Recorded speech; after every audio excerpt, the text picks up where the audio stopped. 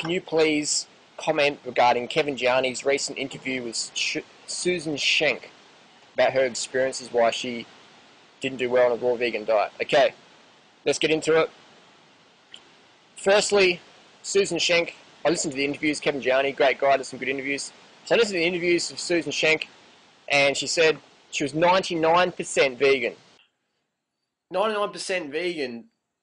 Susan Schenk's starting to sound like Leah Keith, the lady who says, I was a vegan for 20 years, but I binged on eggs and dairy every chance I got. Hey, just to clarify, vegan means you're a vegan. Doesn't mean you're going eating burgers and, beef burgers and eggs on the side and call yourself, well, I'm mostly a vegan.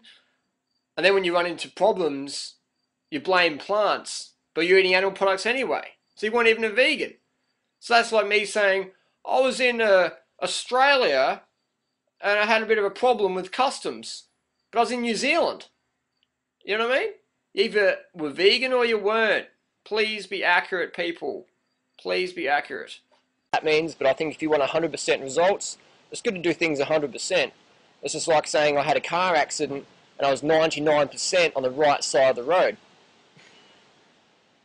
Next point is Susan said she had a high carbohydrate diet, but if we look at what Susan actually did eat, it was a very high fat diet. There was lots of nuts, lots of seeds, lots of oil, lots of green vegetables, and very, very low in fruit, aka a very high fat diet, a low carbohydrate diet. So it doesn't matter if you're a vegan or a raw vegan or vegetarian or eating McDonald's, if you eat a high fat diet, you're going to go downhill eventually. So this is Susan's daily diet, the high fat diet, as I said. And here, Susan said she's eating a high carbohydrate diet. Susan's daily diet. This is from page 32 of her book. I start the day with green juice mixed with cayenne pepper to wake me up. It works as well as caffeine without the downside. Or a super smoothie with kale, orange juice, 1 banana, 2 tablespoons of bee pollen, 1 pinch of cayenne pepper, and 4 tablespoons of cacao nibs. I would be off my face if I'd ate that. Okay, next snack. She loves her chocolate. The snack recipe includes peanut butter chocolate cups and peppermint patties. Ingredients include cacao, coconut butter, agave or honey, peanut butter, dehydrated coconut, mint extract, etc. Lunch is a salad with minimal or no dressing. Sometimes add soaked olives or dehydrated sunflower seeds. Dinner is a raw soup with raw soup. All recipes include salt, spices, avocado, nuts, or olive oil, sometimes more than one. Or Susan eats leftover gourmet dishes she has from around the weekend. Occasionally she just has an avocado or a couple of pieces of produce. So that's fat for breakfast, fat for lunch, fat for snacks, fat for dinner, with a few stimulants in there from the cacao and the cayenne pepper. So no wonder Susan Schenk said when she was on a 99% vegan diet, she experienced mental fog, fatigue, irritability, and depression, and her binge-prone tendencies that made her want to eat a caloric-restricted diet. And I don't blame her, because I couldn't survive on that high-fat, stimulant, low-carb, fruit-phobic diet. I'd go crazy as well. So I don't blame her for failing on that. Nobody can live on that diet. This is insane. It's dangerous. It's a dangerous diet. And no wonder people are going, I did a raw vegan diet, 99%, and I went AWOL, mate. It's like, yeah, you will when you're eating so much fat.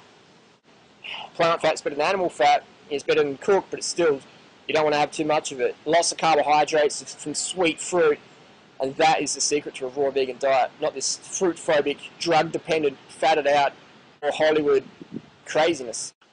And Susan Schenk quoted a study done by Stanley Bass. Stanley Bass put some mice on a fruitarian diet, and the mice went crazy and ate each other, and they ate the brains of their fellow mice compatriots. And Stanley Bass formed the conclusion the fruitarian diet isn't good for humans. And Susan Schenk said, that makes no sense at all. But why? Because mice and rats, they're carnivorous, they'll eat each other.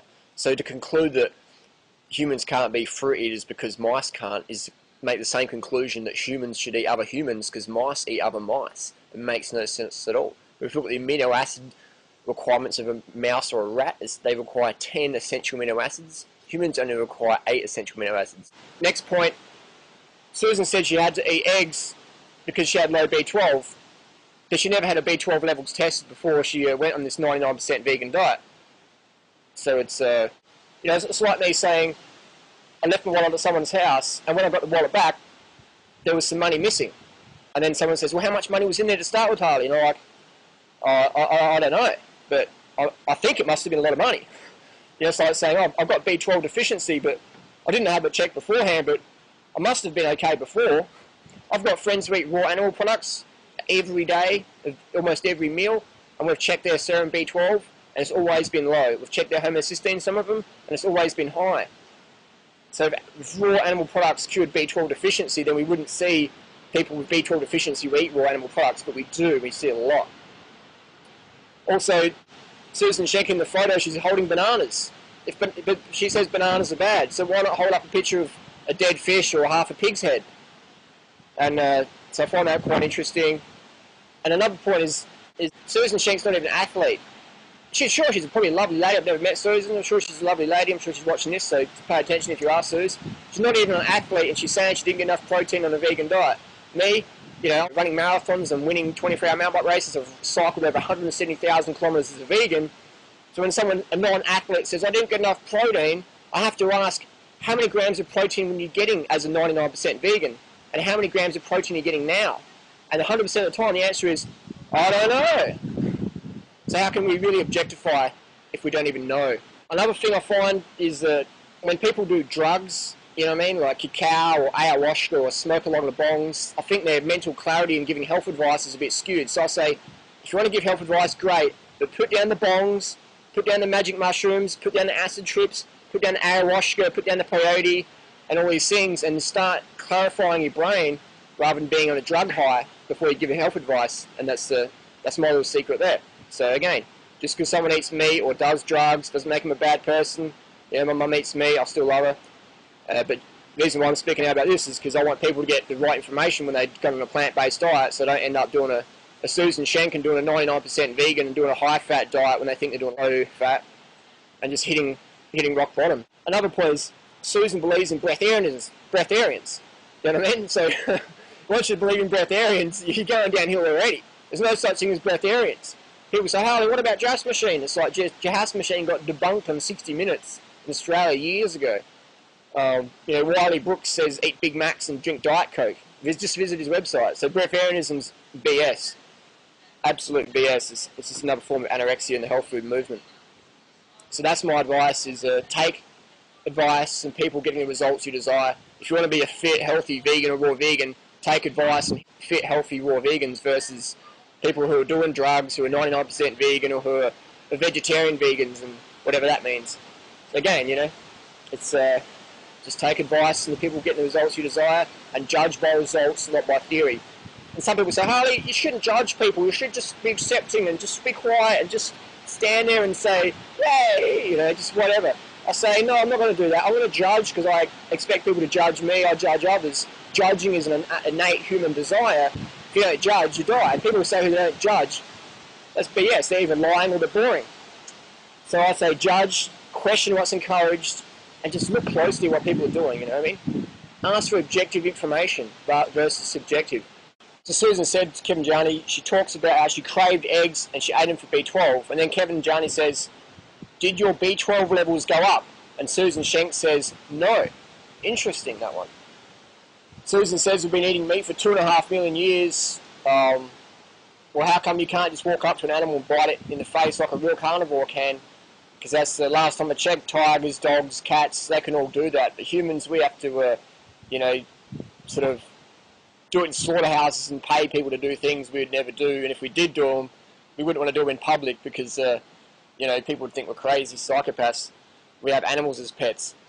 It's not idealism, it's just human instinct. Is you eat animal products, your health goes downhill. And the more animal products you eat, the worse your health gets. Just look at the people who eat the most animal products versus the people who eat the most plants. That's an interesting one. So B12 didn't go up after consuming animal products, which is common because, like I said before, all my friends who eat animal products, they have low B12, the ones who are in the raw scene.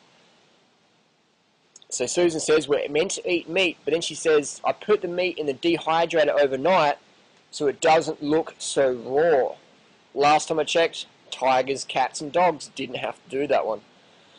Again, Susan says she ate a 99% vegan diet and got a B12 deficiency, but she's 99% vegan. Interesting. She never had her B12 levels checked before she started her 99% vegan diet. So, you know, who knows what we can think. And she said, Susan says, I felt a lot of brain fog and my memory was going downhill. No wonder, Susan. Look at the high-fat diet you're eating that was full of stimulants from the cacao and cayenne pepper. It's definitely going to make your brain foggy because your glycogen is going to be so low from your glucose-exhausted diet. What else we got here? Susan Schenk says that 99% of the fresh produce in the United States is irradiated. I don't know about that one. I mean, I just cringe when I hear breatharian wannabes who flopped on a high-fat diet that was 99% vegan, giving advice to others on how to do a raw vegan diet. It just makes me cringe. It's like me giving advice how to drive a Formula 1 car when I'm driving a golf buggy. You know what I mean? It's insane. So I've seen people die. I've seen people commit suicide. I've seen people become obese. I've seen people become emaciated, binge-prone, depressed, weak individuals because they've tried to follow this fruit-phobic, carbohydrate-phobic, you know, high-fat, drug-dependent, cacao-gobbling, ayahuasca slurping, bong puffing, magic mushroom popping, LSD flipping, you know, peyote purging, freak-out diet on calorie restriction where the ultimate aim is to become a breatharian. You know, I got to say something, you know, because I'm sick and tired of people becoming sick and tired on these crazy fad diets where fruit's the enemy, but eat as much honey as you want and don't have to do any exercise, just sit down and eat heaps of raw meat and steak and you'll become super fit. Well, hey, you know, I advise people, look at the people in the health movement today who are the fittest and, you know, the strongest. And what are they? They're the raw vegans, the vegans, people on veganbodybuilding.com, or, you know, myself doing all the bike races, or Mike Arnstein doing all the running races, and Scott Spitz and Scott Jurek, the ultra marathon vegan athlete. If you want advice, take advice from people like us and versus the people who are sitting around smoking bongs all day, selling you bullshit and telling you to calorie restrict. It's insane. So again, everyone's nice. I don't believe in evil people. I just believe in bad choices. So I want to give advice to people so they can make good choices. Because again, I believe everyone's deep down is a great person. And you know, if I'm going to point the finger, I'm going to offer the other hand as some help. So I always want to help people.